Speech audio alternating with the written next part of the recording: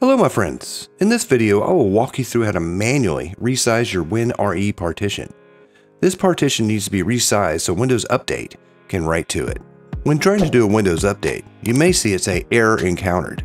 In this video, I'll show you how I fix this on mine. All the commands can be found in the description below.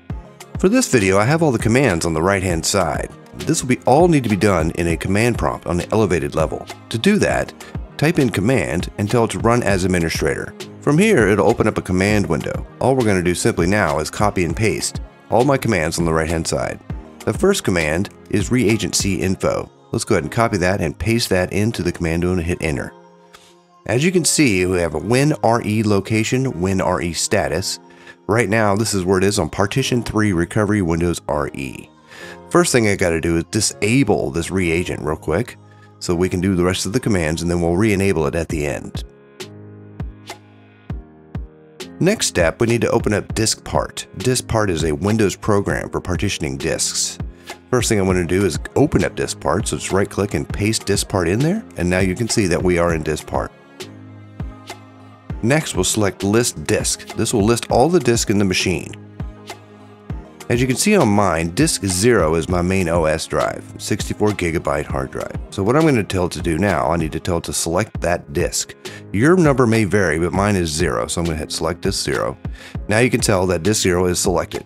Next thing I want to do is select all the partitions that are in there, so I want to list them first. So I'm going to hit there, hit enter, and you can tell I have 3 partitions going right here. The main one I'm worried about is partition 2, which is my 63GB hard drive. That's my big one. And the one right below it is my recovery partition. For my machine, I'm going to select partition 2 because that's my primary partition that my C drive is on. Once that's selected, it'll tell you right here.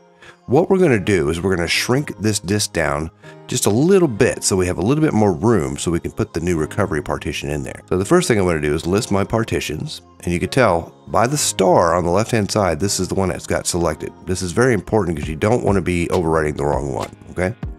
Next, we're going to copy this command, shrink desired 250 to minimum of 250. So we're going to paste that in right here, and then all I have to do is simply hit enter and it'll go and do the work for us. Okay, once Diskpart has successfully shrunk down 250 megs, our next step is we're going to have to select the recovery partition. This is the one that's already there. So if you look in your disk management, I'm going to open it up right here. You'll see that there is my original recovery partition, and there's my new one I just made room for. Right there on the left, this one right here, okay?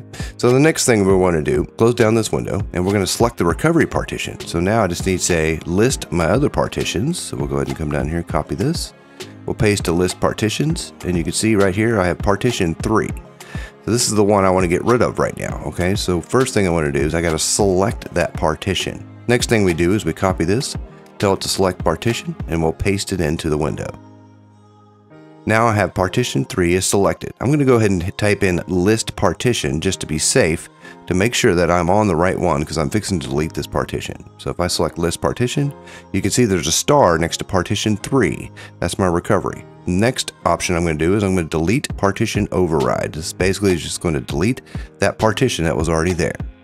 I'm going to go back into my disk management, and you can see the only thing I have left now is an allocated spot right there to the right of my C drive. This is where we're going to put our RE files. Note, if your disk is GPT, it will show the asterisk sign under the GPT column. If your disk is MBR, it will not show the asterisk sign under the GPT column. So you use one or the other. In this tutorial on my machine, I'm using the MBR commands. Commands for both GPT and MBR will be in the description below. Here's an example of a GPT disk. And notice that under the GPT column, you see the asterisks. Next command is list disk.